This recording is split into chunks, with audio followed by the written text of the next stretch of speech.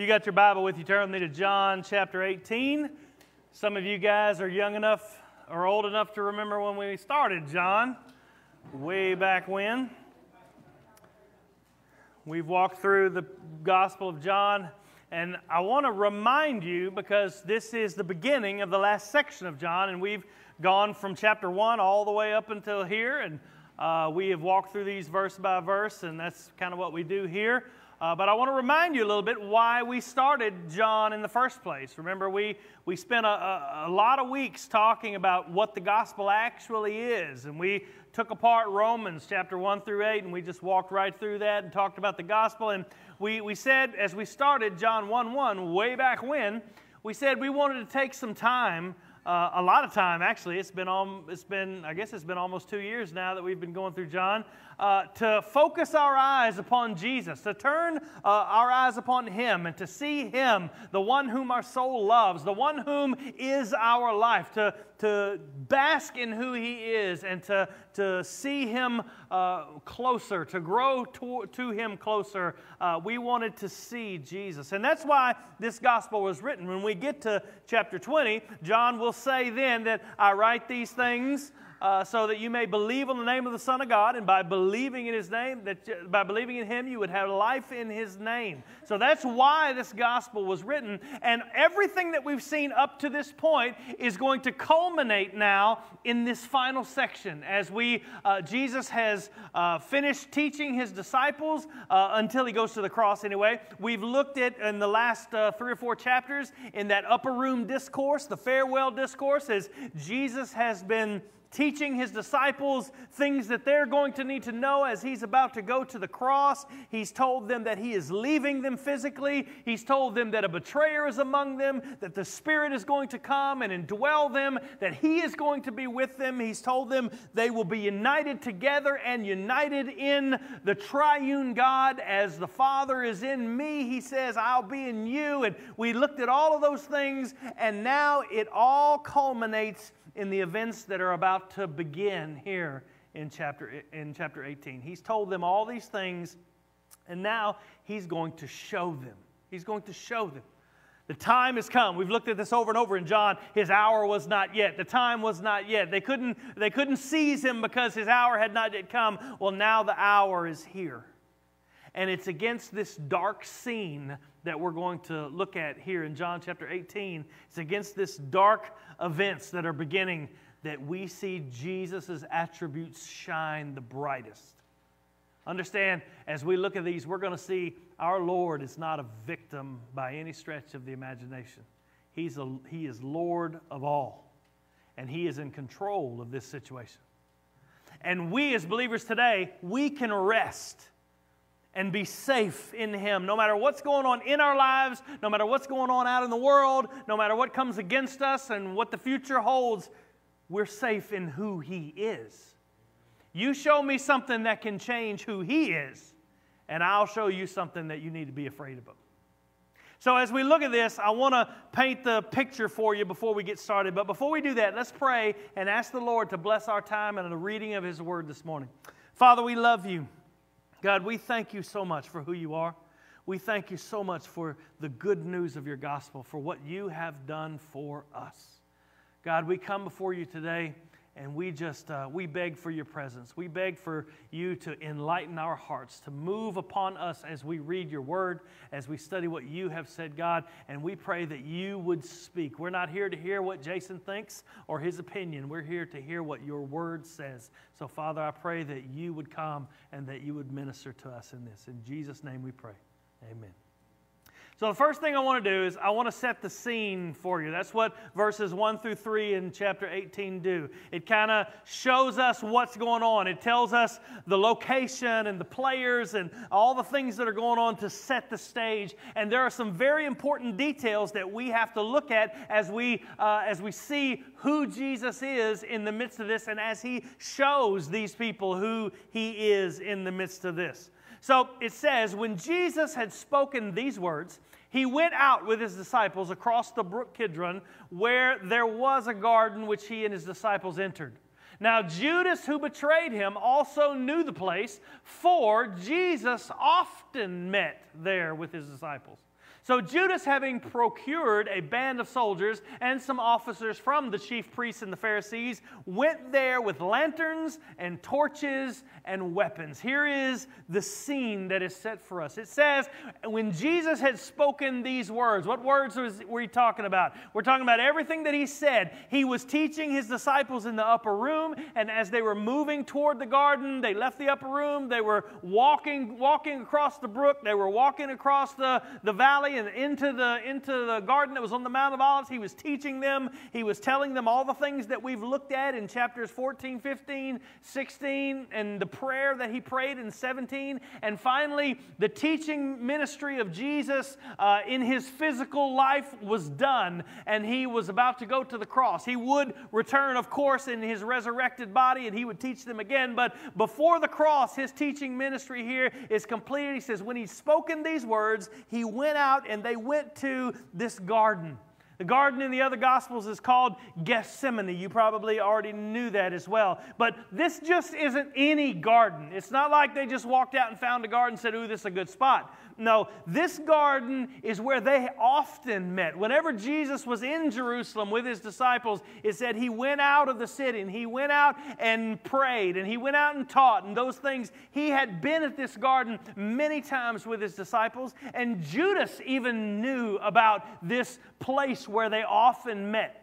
And so this was a well-known garden. I often think about what kind of memories these disciples and Judas himself would have of this garden where Jesus inevitably taught them and prayed with them and prayed for them and all the ministry that took place here. But I want you to see that this garden was well-known to the disciples. It was well-known to Judas. And that fact alone, because Judas knew, shows us that our Jesus here in this scene is not hiding. He's not running. If anything, he is moving to this garden to make his arrest easier for the people who are coming to arrest him. Remember, it's been a long time since we've read it, but it hadn't been that many days that Jesus entered the city and the whole city was shouting, Hosanna! Praise him, it's the Messiah. And they were yelling and claiming him to be Messiah, so much so that the Pharisees said, look, the whole world's gone after him. And so I can imagine as they come to arrest him, maybe they were thinking, I sure don't want to arrest him in a crowd. Who knows what's going to happen? Maybe there's going to be a riot or whatever. And so this was the perfect place for them to arrest him because no one was around. It was secluded. It was outside the city. Jesus made it so easy for them. He wasn't hiding because he was going to the place that they always go to. He's going to the place where Judas knew that he would be. And the reason he's going is not to hide from the soldiers, not to hide from the religious rulers, but because he knew that the time had come. Look at how they came. He says that Judas, who betrayed them, also knew the place, for Jesus often met with his disciples there. So Judas, having procured a band of soldiers and some officers from the chief priests and Pharisees, went there, and they went with lanterns, torches, and weapons. Now, when you read out those words, a band of soldiers, what you think of is about, 6 people, 12 people, 20 people maybe, just a tight little band.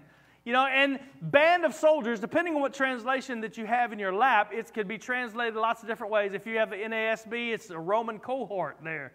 If you have NIV, it says a detachment. The Holman Christian Standard says a company of soldiers. New Living Translation says a contingent of Roman soldiers. The reason why there's so many different ways that this is expressed is because that word, the word spira, in case you care about those kind of things, it was used in Greek literature and in the Bible in several different places to describe a Roman cohort, which is 1/10 of a legion. 1/10 of a legion is 1,000 soldiers. Now, there are other places in Scripture where that word, the cohort, is used for 400 to 600 soldiers. So it might not be 1,000 soldiers coming in the garden. In fact, we don't exactly know how many, but I guarantee you it's definitely more than a dozen. It's definitely more than 20 or so. It's more than just a little group of soldiers that they got to come to the garden. It was a lot. And the reason why I say that, another reason why I say that, is in verse 12. We'll get there eventually. He says, so the band of soldiers and their captain, and that word, I usually don't pronounce the Greek words because nobody cares, but this word is kiliarchos. And you know what a centurion is, right? How many men is a centurion in charge of? 100. Well, in Greek, kilios means 1,000, and archos means ruler.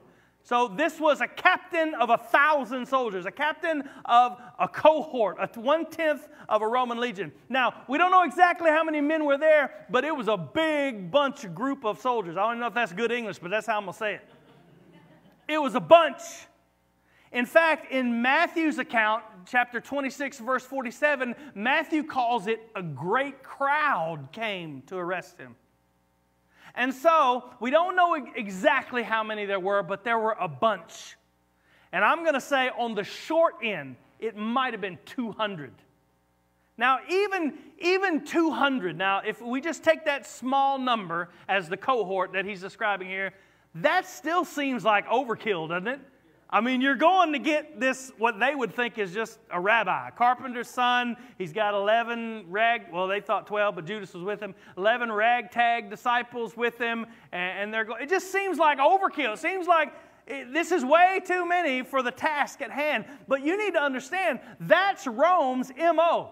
That is what they did. That was their claim to fame, was to bring overwhelming force on their enemies. That's how they won victory after victory through all the skirmishes. That's how the Roman Empire took over the free world, with overwhelming force and the discipline and training of their army.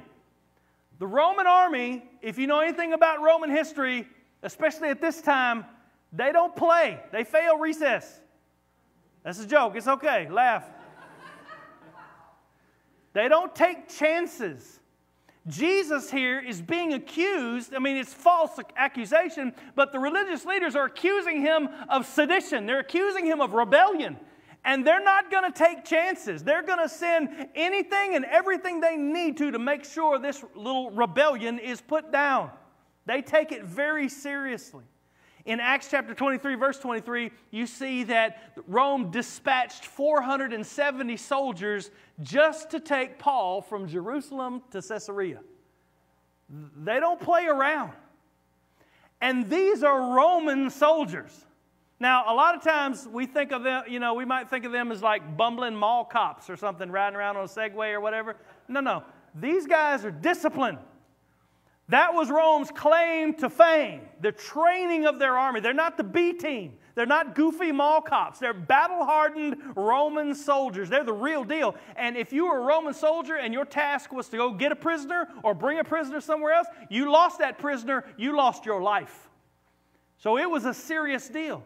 And these Roman soldiers, this cohort, this band of soldiers, was accompanied by officers from the chief priests and the Pharisees. And so what you see here, look at the scene. You've got Jews and Gentiles united together in their hatred against Jesus. For any onlooking Jewish person like Peter or John or all the disciples there, it would look to them like the whole world has come against Jesus.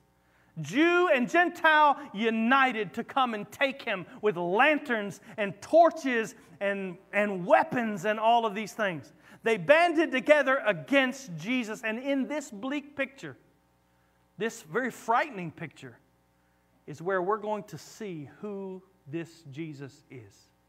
The first thing I want you to see as we look at the next verses is that He is the Almighty God.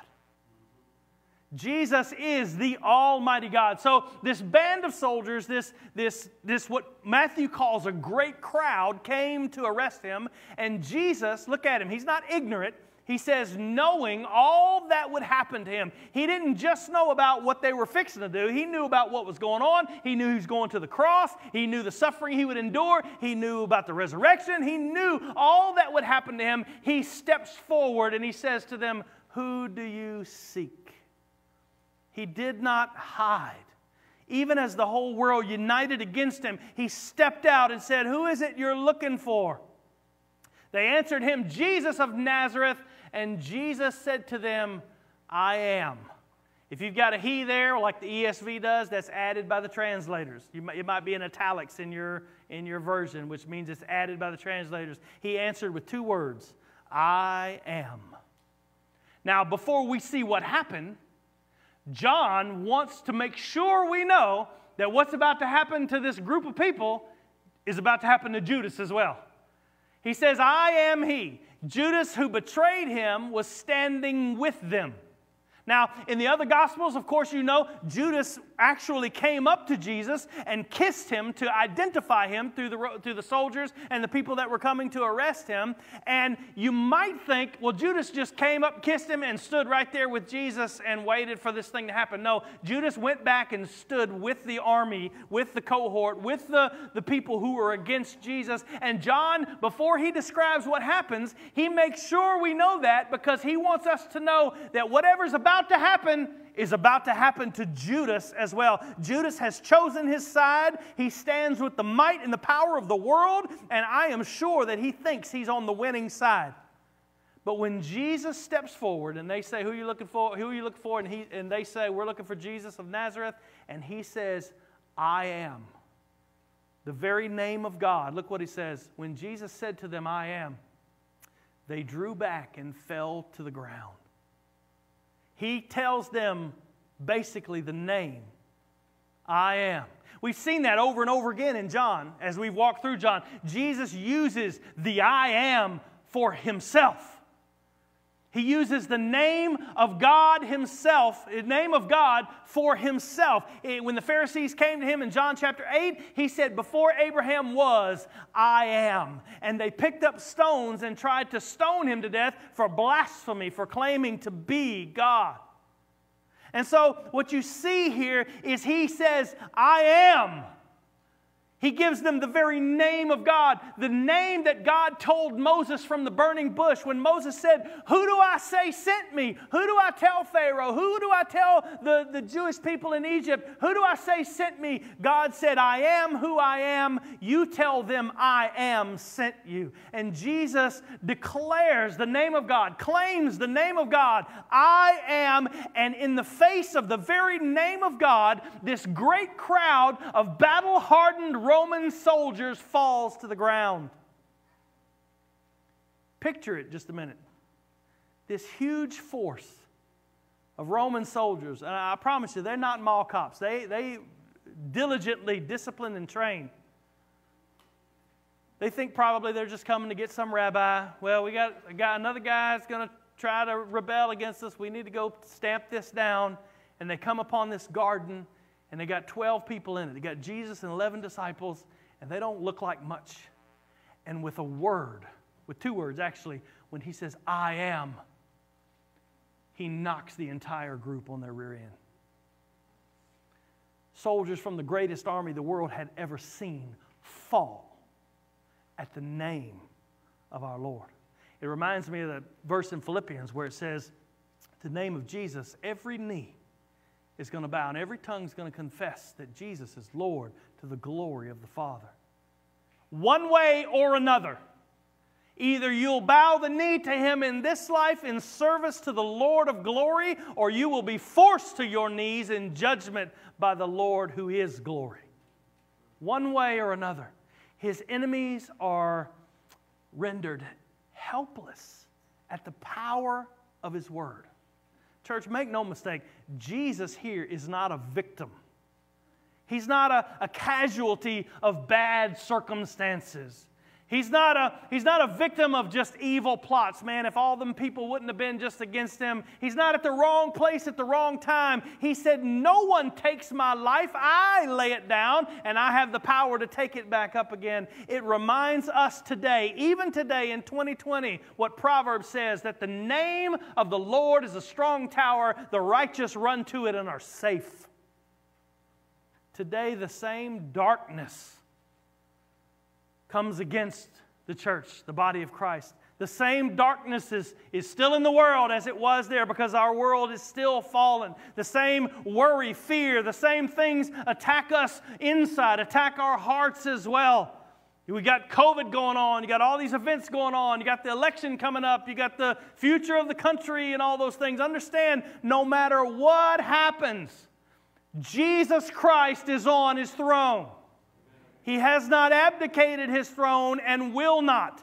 You can't change who He is. Events in the world can't change who He is. Anything going on in your mind and your heart or your life or your trials or your sufferings cannot change who He is. Now, I'm not saying that we should just not say anything. I'm not saying that we shouldn't be a prophetic voice to the culture. I'm not saying we shouldn't stand up against evil and injustice and let our voice be heard against those things. I'm not saying we shouldn't stand up and be heard about the evils of abortion and things like that. Understand, the Bible says to us that the innocent blood calls out to the Lord and they'll have their day in court. We must make our voices heard. But understand, no matter who's in the Oval Office, no matter who's in the governor's mansion, no matter who's in those Senate seats that we're going to be voting for, Jesus Christ is on His throne. Amen. In Psalm chapter 2, He says, the kings of the earth set themselves, and the rulers take counsel together against the Lord and against His anointed, saying, let us burst their bonds apart and cast away their cords from us. He who sits in the heaven laughs. The Lord holds them in derision. Then He will speak to them in His wrath and terrify them in His fury, saying, as for me, I have set my king on Zion, my holy hill. Jesus Christ is on His throne. Man, so often we're like those disciples. What are we going to do? How are we going to make it? How are we going to fix this? How are we going to get out of it? Jesus is in complete control. He is Almighty God, and there is nothing in this life, there's nothing in the next life, there's nothing in you or in anything out there in the world that can change who He is. There's nothing in your situation that you're facing today that can change who He is. And not only is He God Almighty, but He is the Good Shepherd. In verse 7, This is the funniest part of all of Scripture, I think. So He just said, I am, and knocked them back on their rear ends. Now, it doesn't say this, so this is all my imagination. Take it or leave it. I can see them, a Roman soldier was decked out in all this armor and stuff like that. And so I can see them struggling to get up and pulling the drawers up and all. I don't know what all they had on, but I can see them trying to get up. And as they're trying to get up, Jesus leans forward and says, who'd you say you live for? That's a lot funnier to me than this, y'all. It's okay. So He asks them again, who do you seek? And they say again, Jesus of Nazareth. And Jesus answered, I told you that I'm He. I told you that I am, He says. So if you seek Me, let these men go.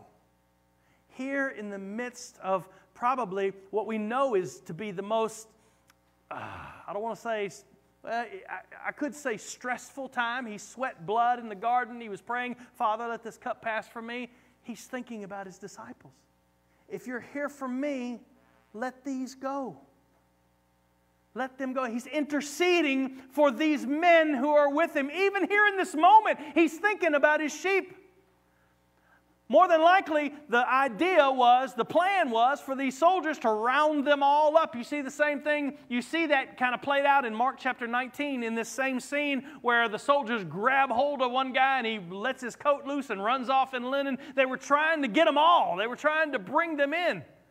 And what you see here is that our Lord is not like the hired hand. When the wolf comes, He runs off somewhere else to protect Himself. No, when the wolf comes, our Lord steps out in between the wolf and His sheep and intercedes for them. Let them go.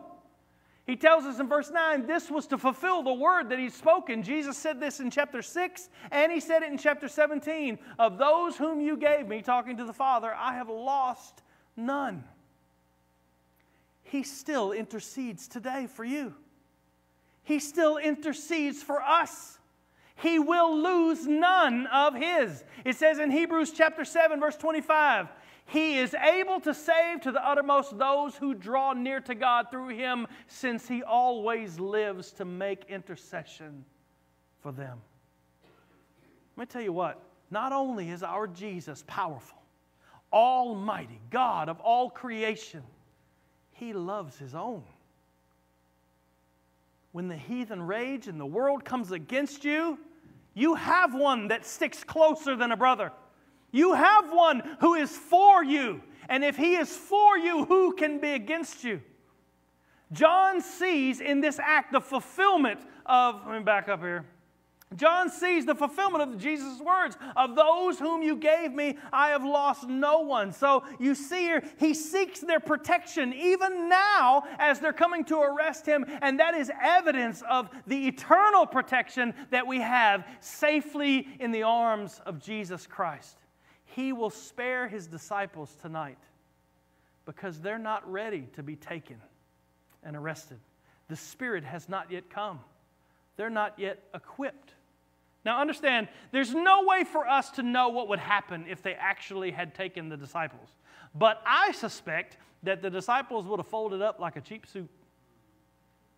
Even the most aggressive among them, Peter, who is going to take a sword in a minute and start hacking at stuff, even he, in the very next section, is going to deny Jesus 3 times before people who are not even remotely as powerful as the ones that are standing in front of him.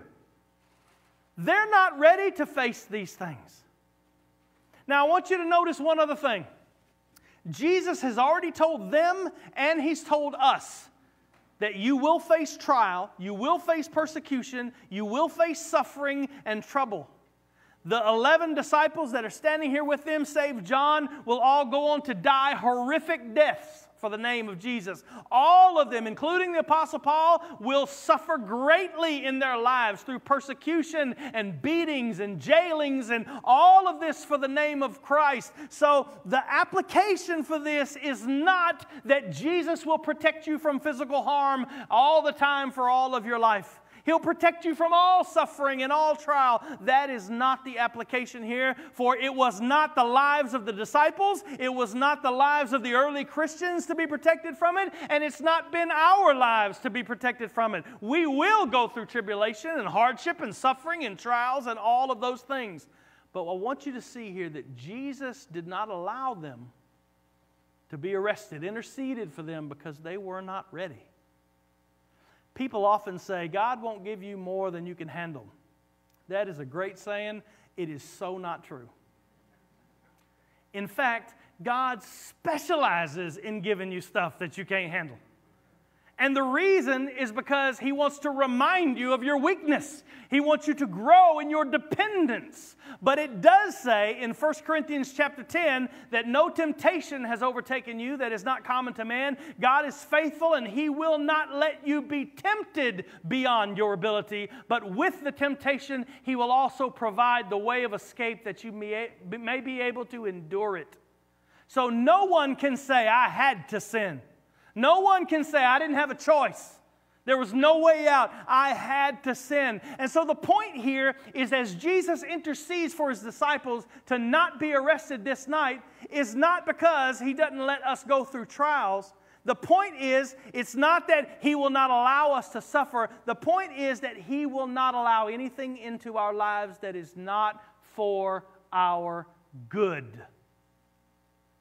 Romans 8:28 says, God works all things for good for those who love God and are called according to His purpose. He is the caretaker of His sheep. He is still today the good shepherd. He never leaves you, never forsakes you. He loses none of His sheep. He will not allow them to be destroyed. He will discipline you. He will chastise you. But what an assurance that we have that not only is He all-powerful, He also cares for you. And so when we do face trials, and we do face sufferings, and we do face persecution, we don't have to cry out, God, you left me. No, God works all things for good. We may not like it, but understand when the world comes against us, when all of life seems out of control, when it seems like our prayers are not getting through the ceiling, that don't change who He is. He is still the Good Shepherd. And there's a reason why He must be and has to be the Good Shepherd. It's because of this last point. Well, that's not it, but He is the obedient Son. This is how he becomes our shepherd, because he obeyed his Father. Then Simon Peter, having a sword, drew it.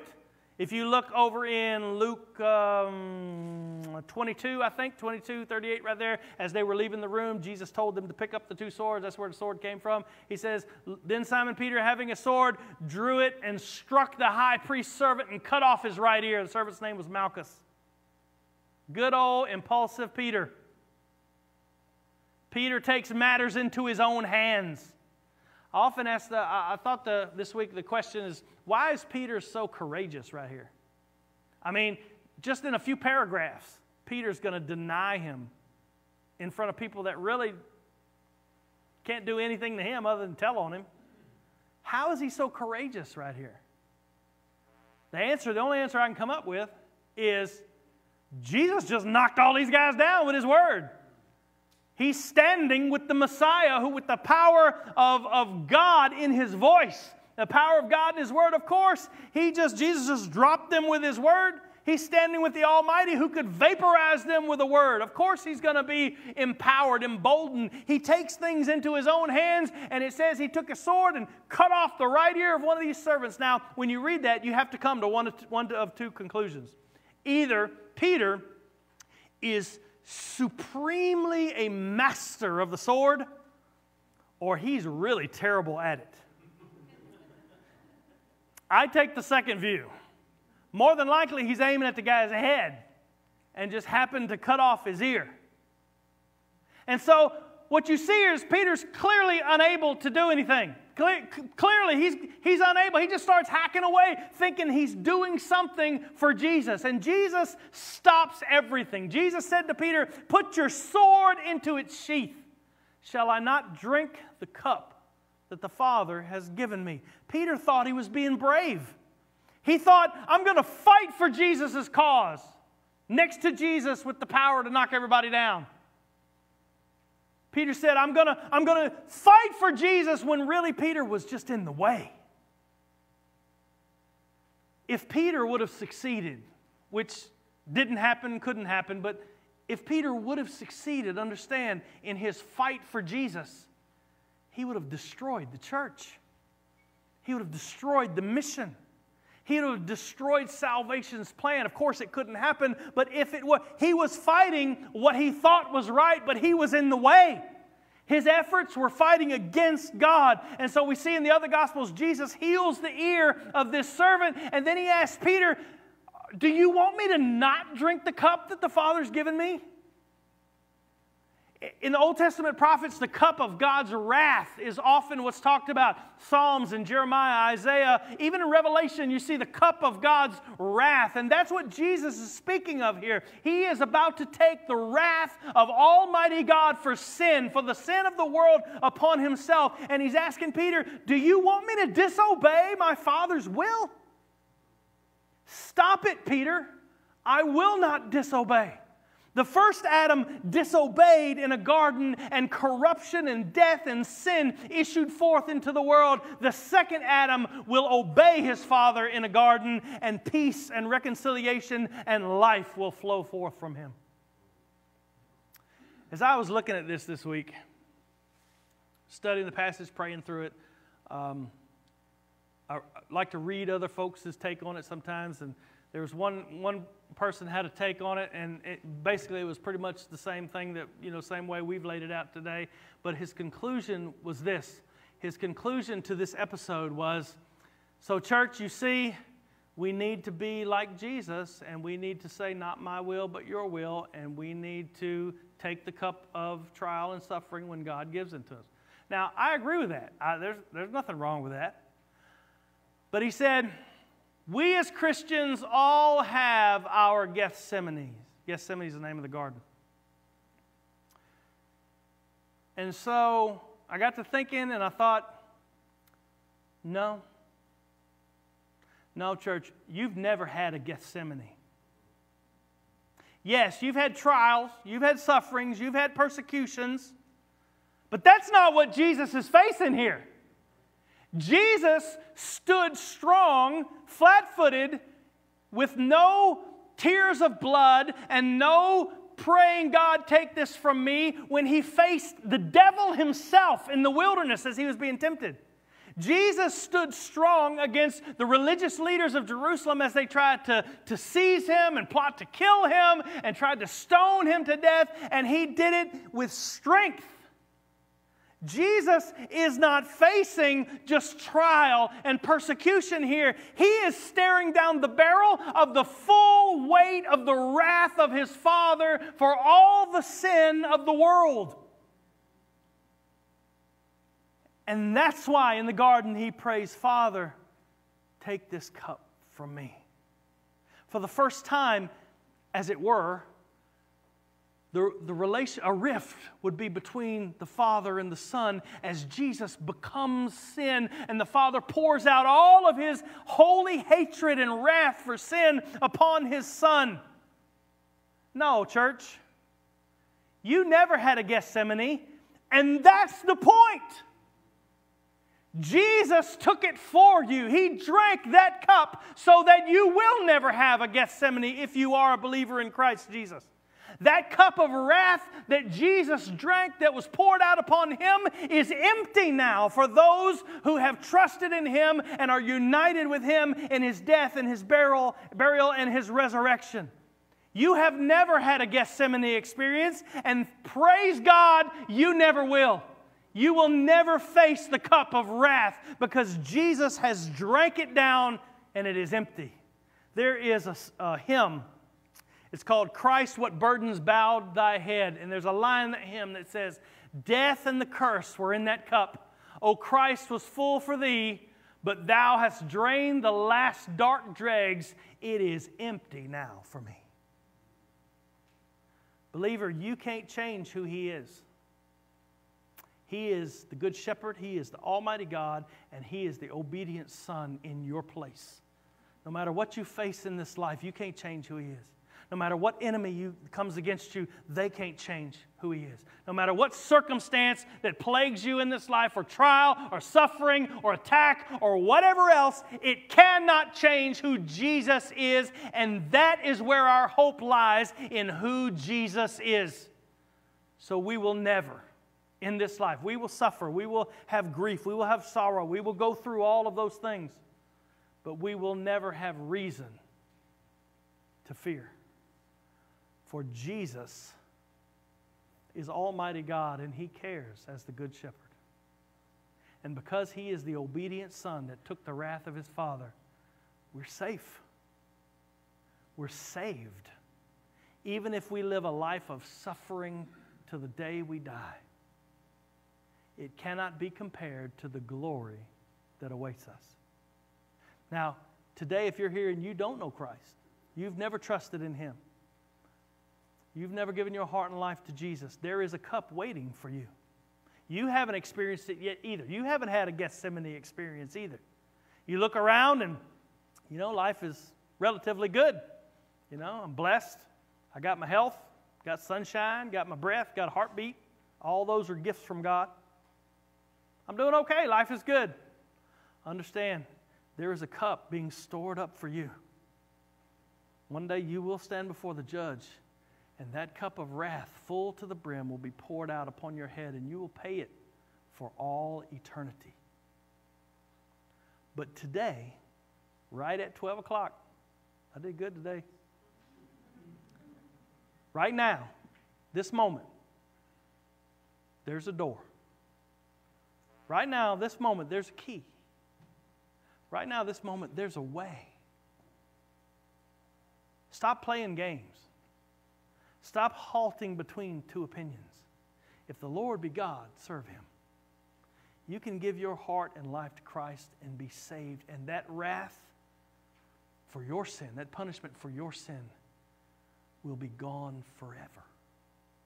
And you will never, in this life or the next, be punished for sin. It was given as a gift to us on the cross of Calvary and the resurrection from the dead. The Son of God gave himself for you. Give your life to him. All who call upon the name of the Lord, the Bible says, will be saved. One thing I didn't mention real quickly, when Jesus knocked that whole group of soldiers down, That was such an act of grace. It was such an act of grace because He revealed Himself to them. They fell to the ground and not into hell. And in that moment, as I'm assuming they were getting themselves to their feet, they had an opportunity. They had a revelation of who this was that they were standing before. Today, He's revealed Himself to you, and you have an opportunity. Don't let it go by. Where will that cup be poured out? On your head or upon Jesus?